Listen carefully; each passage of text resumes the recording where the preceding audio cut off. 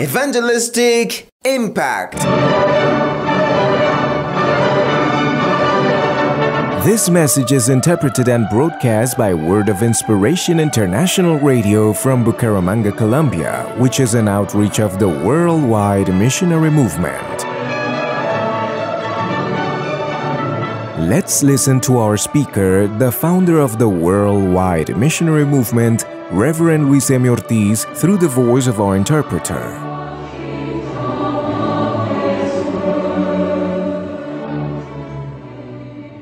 Satanism. Man has an insatiable curiosity to know the future. They also want to be like God. Even when they cannot resolve their present problems, they worry about and lean toward knowing the problems and events of the future. These gave origin to the many religions of the ancient world.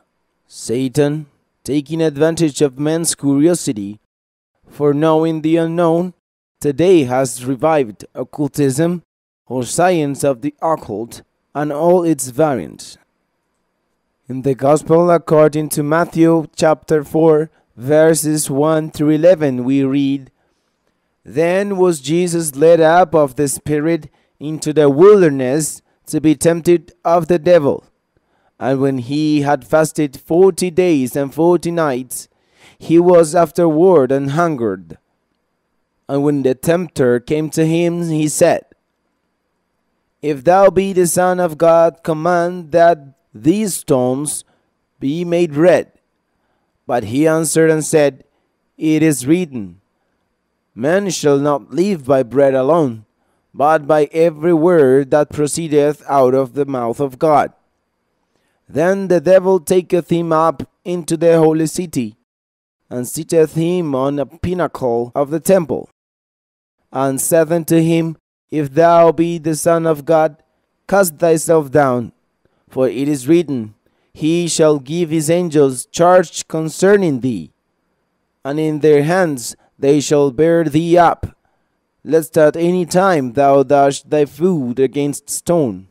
Jesus saith unto him, It is written again, Thou shalt not tempt the Lord thy God. Again the devil taketh him up into an exceeding high mountain, and showeth him all the kingdoms of the world, and the glory of them, and saith unto him, All these things will I give thee, if thou wilt fall down and worship me. Then saith Jesus unto him, Get thee hence, Satan, for it is written, Thou shalt worship the Lord thy God, and him only shalt thou serve. Then the devil leaveth him, and behold, angels came and ministered unto him." In the past publications of our magazine, Evangelistic Impact, we have dealt with some false teachings whose origin and provenance the Holy Spirit indicates as from spirits of error and doctrines of devils. Through these false doctrines of demonic origin, the devil tries to deceive and corrupt people, and also, albeit indirectly, seeks to be recognized and even worshipped. But in these verses that deal with the temptation of Jesus in the desert, the devil openly sought to be worshipped when he says, All these things will I give thee, if thou wilt fall down and worship me. As a matter of fact, that was the cause of his fall, his desire to be equal to God, to receive adoration. In chapter 14 of the prophet Isaiah, we find 5 declarations of Lucifer in his rebellion. In the English version, the personal pronoun I is highlighted. It reads, I will ascend into heaven, I will exalt my throne, I will sit, I will ascend above the heights, I will be like the Most High. For each of these arrogant declarations, in judging him and casting him down, God answers him thus, I will cast thee out of the mountain of God. I will destroy thee from the midst of the stones of fire. I will cast thee to the ground. I bring forth the fires from the midst of thee.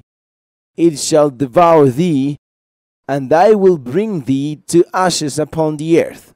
Ezekiel 28:16 through 19. Satan has neither changed his purpose nor his desire to be worshipped, knowing that his days are numbered when he will finally be cast into the lake of fire and brimstone for all eternity. He feverishly strives to obtain service and worship from as many as he can. Man has an insatiable curiosity to know the future. They also want to be like God. Even when they cannot resolve the problems they have in the present, they worry and lean toward knowing the problems and events of the future. These gave origin to the many religions of the ancient world. Satan, taking advantage of this curiosity of men for knowing the unknown, today even in the Western world, by his work, Satan has revived occultism, or science of the occult, and all its variants, which are nothing else but the many and varied ways of which Satan seeks to be worshipped. In other words, Satanism. Thus, in many cities of today's Western world, many groups of people come together to worship Satan. In Louisville, Kentucky, the participants meet in a basement. The altar has black curtains. The emblem is a giant fork. There is also the figure of a male goat. The voice of one of them is heard saying, "Satan, you have seen fit to concede your priesthood here on earth, the deification of the human race." Here is mentioned one of those present. In Oakland, California, when the moon is full, a group of people with academic preparation meet and dressed and dance the witchcraft dances. In Chicago, Illinois, another group meets weekly in a temple of the Camino Pagano to receive instructions in witchcraft and magic. In San Francisco, California, Anton Sondor LaVey, a former circus pawn, was induced by Satan to found the first Church of Satan, which promotes and reveals in sex, revenge, and all kinds of sin, and whose altar is a table on which is a totally naked woman. The church, Iglesia del Proceso del Juicio Final, has Satan as its divinity. The crystal balls are at their height. Astrology blossoms. Bookstores that sell books on magic and occultism make great profits.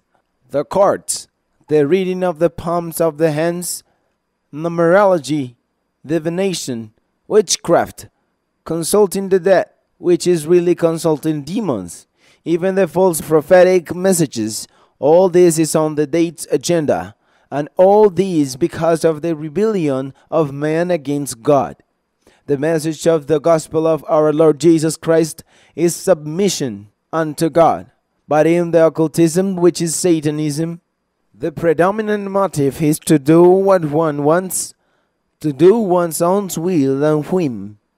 Such is the revival of occultism that today, through the TV channels in the US, Puerto Rico, and other countries, the modern witches and practitioners of occultism, so-called psychics, offer their satanic services. A long time ago, I received a letter from New York City, and the singer, who also claims to be Christ, says, "I already came back to the earth many years ago. The prophecy has been fulfilled. I am the one who was to come, and I've arrived since the 28th of November 1931. I am the King of Kings and the Lord of Lords." A pamphlet entitled "Heavenly Government, a Prophecy for All Nations" came to my hands. Many announcements in regard to this same pamphlet, Heavenly Government, have been in the daily news. Another also proclaims himself to be judge and prophet of the heavenly government. This same native prophet says that another heavenly Bible is in the possession of the federal government of the United States of America, that Satan is tied in a Texan valley since 1955, and that Jesus Christ will return in a valley of Vega Baja, Puerto Rico. There is no shortage of those who believe such atrocities. How many Christs have appeared?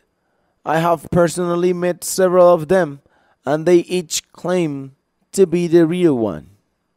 But the true Christ of the Bible has warned us against these, and said, "For many shall come in my name, saying, I am Christ, and shall deceive many." Matthew 24:5. The Apostle John also admonishes us about the same, and says, "Little children, it is the last time. And as ye have heard that Antichrist shall come, even now are there many Antichrists, whereby we know that it is the last time." 1 John 2:18. My friends, occultism or Satanism, with all its ramifications, will rise to its peak and culmination after the Church of Jesus Christ is lifted to the heaven and the Antichrist appears. He will be the satanic Messiah, and through him Satan will receive total recognition and worship in the world, which has been his crazed passion. But this party will only last for a short time, only 7 years, for then the second coming of the Lord Jesus Christ to this earth will take place. The Bible says, "Now we beseech you, brethren, by the coming of our Lord Jesus Christ, and by our gathering together unto him, that ye be not soon shaken in mind, or be troubled, neither by spirit, nor by word, nor by letter as from us, as that the day of Christ is at hand. Let no man deceive you by any means, for that day shall not come, except there come a falling away first, and that man of sin be revealed, that son of perdition, the Antichrist, who opposeth and exalteth himself above all that is called God, or that is worshipped, so that he, as God, sitteth in the temple of God, showing himself that he is God. Remember ye not that when I was yet with you, I told you these things? And now ye know what withholdeth, that he might be revealed in his time. For the ministry of iniquity doth already work. Only he who now letteth will let, until he be taken out of the way. And then shall that wicked be revealed, whom the Lord shall consume with the spirit of his mouth, and shall destroy with the brightness of his coming, even him whose coming is after the working of Satan, with all power and signs and lying wonders, and with all deceivableness of unrighteousness in them that perish, because they received not the love of the truth, that they might be saved. And for this cause God shall send them strong delusion, that they should believe a lie, that they all might be damned, who believed not the truth, but had pleasure in unrighteousness. 2 Thessalonians 2:1-12. Beloved, it is very sad that one who has never known the gospel of Jesus Christ be condemned and lost for following all these lies and deceptions of the devil. But it is sadder and more painful that people who know the gospel and who are members of churches and even preachers be condemned and lost for having turned their ears from the truth of the word of God to listen those simulations, imitations, fallacies, occultism and Satanism which God abhors. Deuteronomy 18:10-12 says, "There shall not be found among you any one that maketh his son or his daughter to pass through the fire, or that useth divination, or an observer of times, or an enchanter, or a witch, or a charmer, or a consulter with familiar spirits, or a wizard, or a necromancer. For all that do these things are an abomination unto the Lord, and because of these abominations the Lord thy God drive them out from before thee. In Revelations 21:8 we read, But the fearful, and unbelieving, and the abominable, and murderers, and whoremongers, and sorcerers, and idolaters, and all liars shall have their part in the lake which burneth with fire and brimstone, which is the second death. Beloved, the only thing that can counter, stop, and crush this revival of occultism and current Satanism is a mighty outpouring of the Holy Spirit with His miraculous gifts and operation. And this is available for the Church of Jesus Christ. Yes, beloved, that the fire of the Holy Spirit descend and consume the practices of Simon the magician, of the Bar Jesus, of the soothsayers, of the fortune tellers, of the astrologers, of the psychics, and all those who spread heresies, anti-biblical teachings and practices. Friend, if you have been deceived in these things, today is the day to come out of darkness and to come into the glorious light that is Jesus Christ. Beloved, if you have been seduced in any of these things, be freed in this moment. In John chapter 8:32 we find that Jesus said, And ye shall know the truth, and the truth shall set you free. Amen. If this message was a blessing for you, write us at word.inspiration@hotmail.com. Visit our website www.imiw.org or call us at 577-64-22886. God bless you.